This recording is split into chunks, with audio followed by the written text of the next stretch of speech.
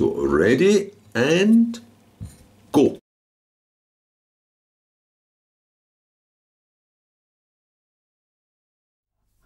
So here we are then, there's the equilateral triangle with the largest possible circle inscribed in it, and then the largest possible circles inscribed into the remaining portions. What's the ratio of this to that? Well, it's triangles you're going to use. You know angles, there's going to be similar triangles here.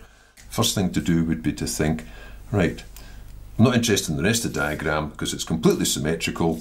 I'll just go down this axis of symmetry here from the centres, and then I've got these two triangles. Now you actually need one of those triangles.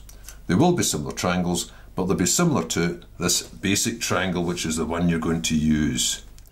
Equilateral triangle means that the corners are 60 degrees. So if I've gone down the axis of symmetry, this portion here must be 30 degrees. And you should know or learn the ratio of sides for a 30-60 triangle, which is 1, obviously for the smallest one, 2 for the largest, √3.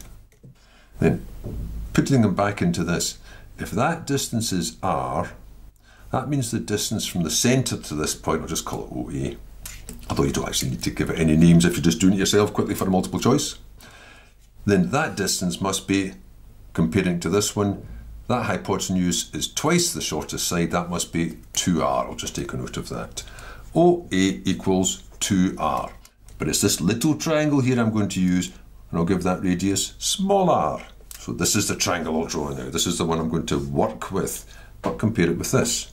So if that part's r, and that's still 30 degrees, so these are similar triangles being equiangular, what's actually left for this portion? There's no point in saying, oh, that's 2r, because that's not going to take you anywhere. No, it comes from what's left over from OA. Now, OA is 2r from this triangle, but OA is made up of several parts. This part is the radius, again, obviously. This part, again, is the radius of the smaller one. So the part I want is whatever's left over. So this part here will be OA, which is 2r, minus what I've got so far, which is big R minus wee r.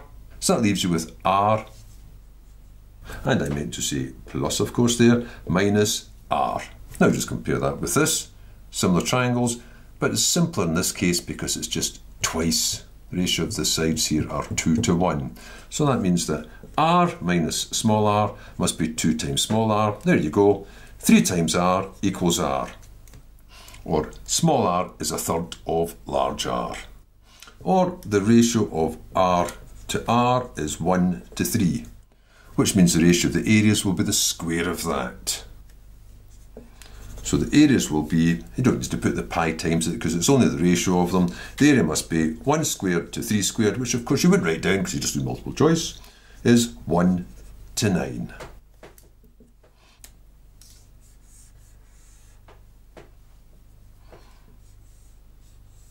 And that as well.